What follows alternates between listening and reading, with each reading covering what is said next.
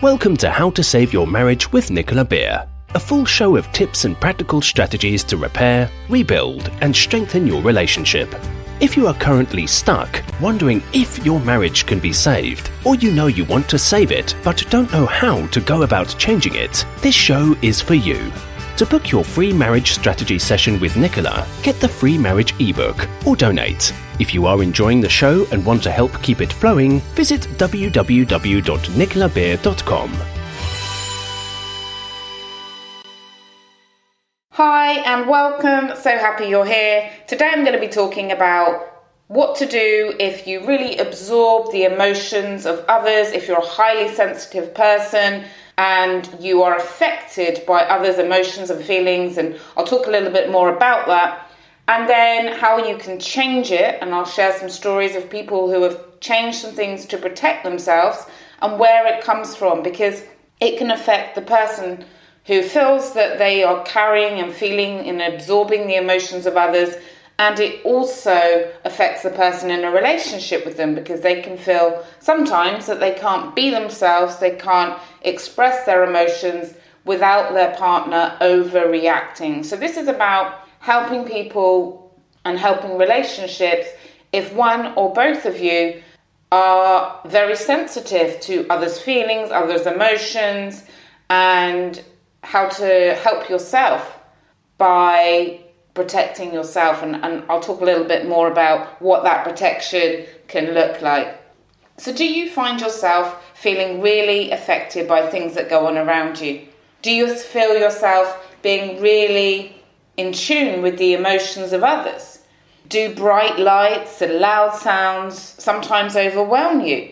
Do you feel exhausted if you've been out socializing with people who are struggling?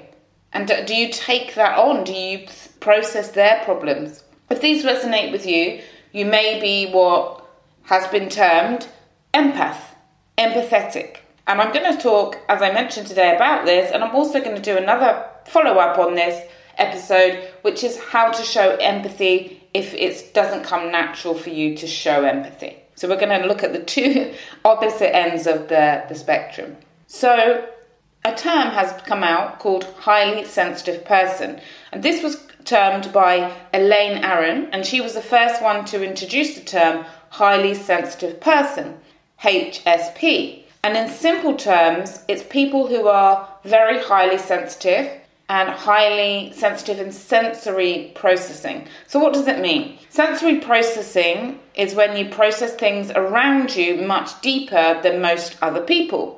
You can read situations for what they are than what's being shown on top. You can feel into the emotions of others that are pretending to be okay. You're more in tune with feelings and emotions of others. And this could be with a stranger, it could be with someone close. And for some people, they go as far as taking on the pain and on the feelings of others. And this is in line with what empaths go through, or people that define themselves as an empath, believe that they are an empath, that's how they're going to be, and that's how they have to live their life. And I often help empaths to break free, to keep the positive characteristics of being loving and kind and compassionate without carrying the emotions of others. And I'm also going to talk a little bit about highly sensitive people because they're quite interconnected.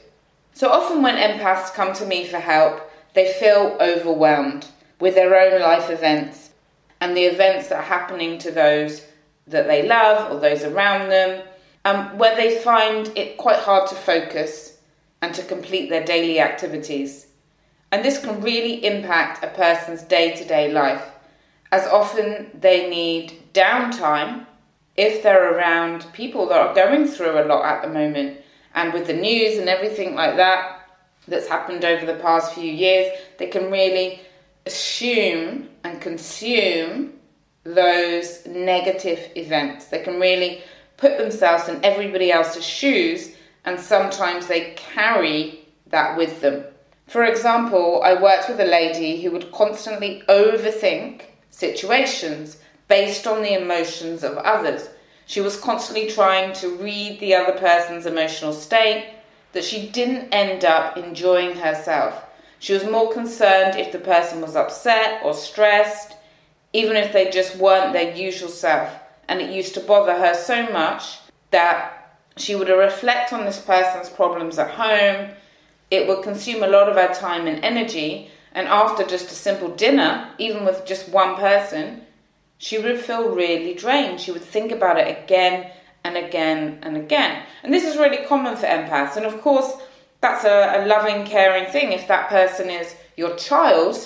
However, you also have to ask yourself the question, is this helping anyone? Is this helping me? And is it the person that I'm having a lot of empathy for? It's very similar to when people feel guilt for things they've done, and when I help people to release the guilt and forgive themselves. Is that guilt serving anyone? No. Often it's hurting the person, and it's not helping the other person, and sometimes it can hurt the person that's carrying the guilt so much that they're doing less actions that they need to do to help other people. I'm going to explain 2 intensive breakthrough sessions that I've recently done with a highly sensitive person and with an empath, and how we enabled them to break free from the patterns that were hurting them in just 3 days of 3 intensive sessions, 3 hours, 3 hours, 3 hours over 3 days. So the first person I'll talk about was Tara, and she was struggling with overwhelming guilt. Her marriage had ended and she no longer felt attracted to her husband, and that's why it ended. She really felt she had no attraction towards him, and she'd fallen in love with someone else at work. And when she reviewed the relationship, she realised that she had been looking after him more like a child, and that for the 12 years they were married, it was more of a parent-child relationship. And she just got to a point where she felt, I'm empty. I can't give anymore. And she fell in love with someone at work because the person at work was different. How? Because he loved and protected her. He was giving her the love and affection and attention that she felt was never given to her. And so when we looked at her life and when she wanted to break the pattern of absorbing other people's emotions, when we looked at how she wanted to release the guilt that she was carrying for ending her relationship, I noticed that, or she noticed as well, that across all of her relationships, she was the one caring for, nurturing, giving financially, giving emotionally, putting herself last, putting them first. Her empath way of being was rescuing others. She took her sister through rehab in her own home. She helped her sister detox from the drugs. She supported her physically, emotionally, financially. She supported her husband financially. And she was just carrying a lot of other people's problems, because she had a belief. When we got to the core of it in this breakthrough on the first day, we realised why this pattern was happening. It was because she believed that to love someone, you have to take on their problems and their emotions. To show love, you carry their pain, you feel their pain as if it's your own pain, and then that is how you show love. So the reason that she came to me was because she was feeling very dark. She was having very dark thoughts, that she was such a terrible person, that she didn't deserve to be happy, that she didn't deserve to be free, to live her life for herself. She didn't deserve to be loved because she was not loving, because she stopped caretaking for her husband. And she felt that this made her a horrible, unlovable, bad person. So very quickly we realised that this decision, that the only way to show love, or that showing love is carrying the pain and the emotions of other people, and that to show love you need to take on all of them, their emotions, their pain, as if it's your own, and show them that you're suffering with them. When we got rid of that, she was free. She could set healthy boundaries with those that she loved. She could say, I love you, I'm going to care for you, I'm going to do what I can, but I love myself first And that means I'm not going to do things that's going to hurt me. And carrying the pain of other people, absorbing their emotions and their stresses, is not self-loving. So this was a major breakthrough on our first day of the 3 days.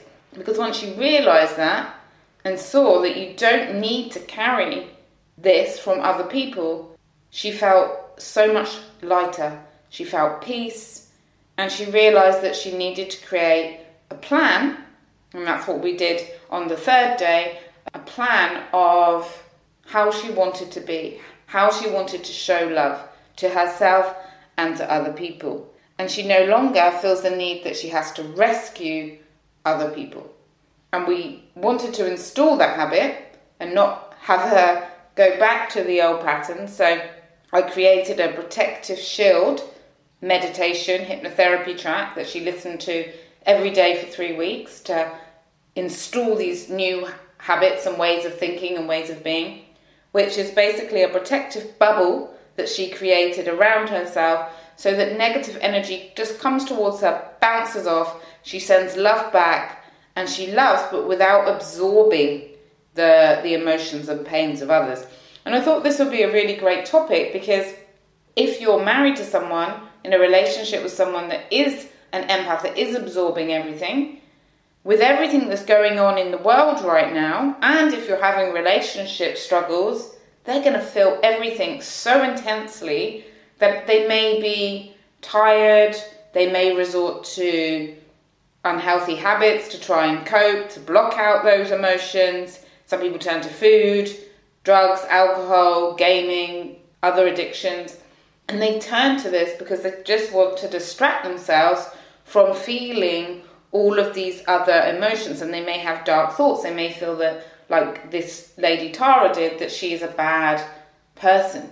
So it's important, if you do have a belief that you have to absorb the pain of others to show love, that you switch that you change that. Another man that I worked with recently that did my 3-day intensive breakthrough, he was grieving his dad's death that happened 18 years before we worked together, so 18 years prior. And he was unable to let go of the grief of his father dying when he was young. He was a teenager. And he could not really stop feeling the pain of that. And of course, a lot of people, when they go through the anniversary, when they remember their parent, they feel sad. That's natural. But for him, the grieving was almost daily, definitely weekly, and it was affecting his life. And then when other people were unwell, or he lost a person that he knew, that he wasn't even close to, he felt so much emotion because he had so much unresolved grief. And he was carrying that emotion as if it had happened a few months ago or a few weeks ago. And so what happens with unresolved grief, unresolved emotions, is they kind of just stack up. And then as soon as something comes along that reminds you of that emotion, because this is how our unconscious mind works, it stores things in folders. All of the anger's in a folder, all of the grief's in a folder, all of the sad events, all of the hurt events, all of the guilt events, they all kind of are on triggers. And when we release the grief, he was able to move forward. But the reason he came to me was not because of the grief of his father passing 18 years before. The grief he came to me with was because his wife had cheated on him 3 years ago. And the pain of that, the suffering of that, was so intense. 3 years later, he was reliving the hurt, the grief, the loss. Because what is grief? Grief is processing losses. So when someone loses someone, of course, that's a loss. When someone cheats on you, you feel a loss. A loss of how you saw that person. Maybe you saw that person on a pedestal. Maybe you thought that person loved you and would never hurt you. And you lose that image. That image gets smashed. Maybe you lose the image of the marriage in the relationship that you thought you had. Maybe you lose your dreams of the future in that moment. Maybe you lose trust. Of course, most people lose trust. lose a sense of safety, lose a sense of security. So when people go through losing someone, just the same way when they go through being cheated on, it can feel so overwhelming because there's many losses at once. So this is why he came to me. He came to me because he knew for the past 3 years, since his wife had an affair, he was angry, he was sad, he was acting out these emotions, arguing all the time, bickering over nothing. He'd become miserable, easily irritated, and he was really worried because he couldn't control it, or he felt like he couldn't control it. And these outbursts were happening on a daily basis, and they were happening in front of his children. And he was like, I have to change this, Nicola. I do not want my children to see me being negative, to see me getting angry over small things, to be annoyed by small things. I just want to be able to live my life. So he came. In the first day, we discovered that, and the first day of the breakthrough session, it's basically where I'm going into the detailed history of somebody. He found, number one, he takes every single thing personally, absorbs everything as if it's happening as an attack on him. So he was taking everything personally in a negative way. He'd lost belief in himself. He believed that if you put yourself before others, you're selfish. And he felt that if he didn't grieve his father, then he may lose the memories of his dad. And he didn't want to lose, of course, he didn't want to lose the memories of his dad, so he felt like he had to carry that sadness and the feeling sad about his dad not being there again and again and again. And he also, which is the kind of breakthrough, as well as all of those, realised that he had made a decision that he cannot forgive. And because he made that decision that he could not forgive himself for the stress he put his father through when he was a teenager. He couldn't forgive his wife for cheating on him. He also couldn't forgive friends, so he lost a lot of friends because if they didn't treat him how he treated them, which was with a lot of love and kindness, then he cut them out. And the decision that he made early on in his life, I can't forgive, was affecting every single area of his life. So once we deleted that decision, once we helped him to be free, everything shifted. And greatly now, he was able to forgive himself. He was able to celebrate his dad's life instead of living through the pain. He was able to forgive his wife, and they've now booked a retreat at the end of the year, fingers crossed, COVID permitting, to renew all of their wedding vows. And they're doing great rituals together to celebrate life and to get into that gratitude. So I guess what I'm really trying to get across by sharing these examples is, what are your beliefs about being an empath? What are your beliefs about love? What are your beliefs about forgiveness, about guilt, about cheating, about grief? Because our beliefs will impact every single area of our life. So rather than, like a lot of psychologists write about, oh, you're an empath, that's the way you're going to be, you're going to carry the emotions of others, you're a highly sensitive person, you're going to be like this, you're a narcissist, you're going to be like this, you've got this, these labels, I really believe, and that's why I'm going to create different podcasts on this topic as it comes up, but I really believe that these labels are just absolutely pointless. They hurt people. Great, if you can identify a few traits, and reading about them and researching them helps you to look at the patterns. Once you've got those patterns, once you've got those behaviours, and everything is about behaviour, change the behaviours. Break it down. I mean, most of these labels, if we go and research them on the internet, we can probably all identify with one or two of them. Does that put you in a box and say, this is how I'm going to be for the rest of my life? You've got to choose, is being an empath working for you or not? And if it is working for you, amazing. And if it's not working for you, if it's holding you back from fully enjoying your life, from having a great relationship, maybe it's time to shift some things. So here are what some of the labels will call a highly sensitive person or an empath. They'll say that you reflect and think deeply about everything. So this is a good thing, right?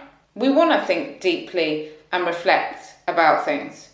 If you're doing that to beat yourself up, if it's hindering you, is it good? Do you need to create a new habit for yourself? Another trait that people identify with empaths is they get very overwhelmed. So we need to look at what is the cause of that overwhelm and how can you protect yourself, whether it's doing like the hypnotherapy meditation that I did with that lady or doing something else. If you empathize with everyone, that's great, isn't it? Or are you doing it at a level where it's actually harming you? Are you struggling to set boundaries? You can change that. Everything can be changed, and that is the point. You know, whenever I work with someone, all I look at is what are their beliefs, what are the unresolved emotions that they're still carrying, are these beliefs and emotions helping them, or are they not helping them?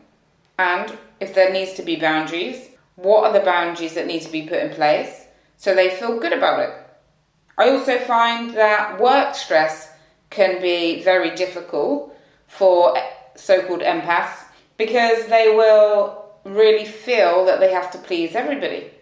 So was there a decision or a belief that was created that you have to please everybody, that you have to put yourself last in the workplace environment?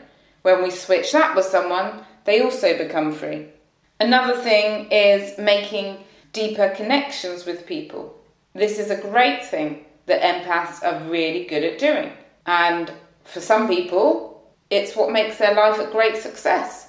They have great deep relationships, they have amazing work relationships, they're good in their job, everybody loves them, it works really well. Other people, they make deep connections, but they don't have any filters, so they make deep connections with maybe people that aren't very positive, aren't sharing good values with them, and then it can be unhealthy. So rather than look at like the empath or the highly sensitive label, look at what's working, what do I want to keep, and what would I like to change? And knowing that everything can be changed. Everything comes down to behaviours. Often it can also be a way to avoid conflict, getting consumed by the energy of others. That means that you are a sensitive person, that you're in tune. How can you use that for your advantage? How can you use that to protect yourself? If you change that filter of not taking everything to heart, not taking everything personally, everything is going to also change as well. So I think I've really hopefully got the point across there. Choose what's working, change what's not working. So some of the things that you can do is to educate yourself, okay? If it helps, look at all the different traits that different psychologists have come up with for empaths, and then choose, okay, what behaviours and traits do I like? What would I love to change? And then get some support to change them if you are unable to change them by yourself. Definitely look at self-love and self-care, because you are also worthy of looking after and protecting yourself. And also get some support for setting boundaries if you find that you don't know how to set your own boundaries, you don't know what's healthy or not. Sometimes it can be difficult if we are stuck in our own head. So looking and talking it through with someone, what is a good way to love? What is a good way to be a positive, kind person without hurting or harming myself? What do I need to say no to? What do I need to stick up for myself for? The next is leading a healthy lifestyle. We want to be leading a healthy lifestyle. That includes everything. Time off work, time away from negative emotions, sleeping, water, food, exercise. It's all the basics. We all know it. And often if I do feel unwell, I look at my life, I look at those areas and I say, okay, I need to make a change. What have I let slide? while I'm feeling a bit ill today. Okay, I didn't drink enough water. Okay, I didn't eat enough vegetables. Okay, I put work before my exercise. Okay, I had one too many wines, or whatever it is. We have the answers within us. You know exactly. You don't need someone to tell you, although sometimes having a coach or a mentor can help us stay on track. Sometimes we do need to be reminded, but you know exactly what to do. Just take some time out for yourself and change something, and you'll feel great again very quickly. The last thing is really very simple, and it's so difficult to do in this day and age, but we do need to switch off from social media, from the news, from electronics. And if we don't, it can affect our sleep. It can affect our sense of feeling good. So if you feel that it's not working for you, the amount you're consuming, your technology habit, set yourself a new goal to change it.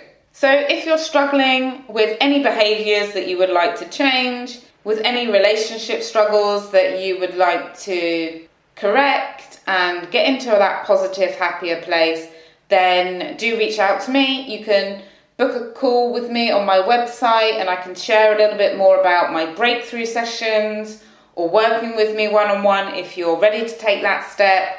You can also find my audio programs, which are much more affordable. They're also on my website, and you can join the Facebook groups for free. I have 2 Facebook groups. One is on relationships, which is about empowering yourself and learning from the wisdom of the others in the group, going through relationship struggles. Every week I do a live topic in there. We've got an affair recovery one coming up very soon.